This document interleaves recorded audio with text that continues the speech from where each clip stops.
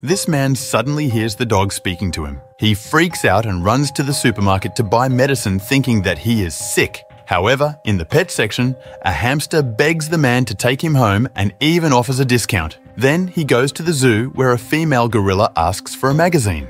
The man brings her a magazine and she becomes very excited looking at the pictures of the celebrity gorillas in the magazine. At work, he hears the fishes in the tank laughing at him. They find it funny that he was hoping for a promotion, but instead, he's about to lose his job. The man asks his director if he is really being fired from the job. She tells him that he is one of the best workers and that it would be a big loss to let him go. The fishes then start talking about an employee dropping boogers into their tank. They make a lot of noise, which irritates him a lot. Finally, he can't take it anymore and screams out loud, causing all his co-workers to look at him in confusion.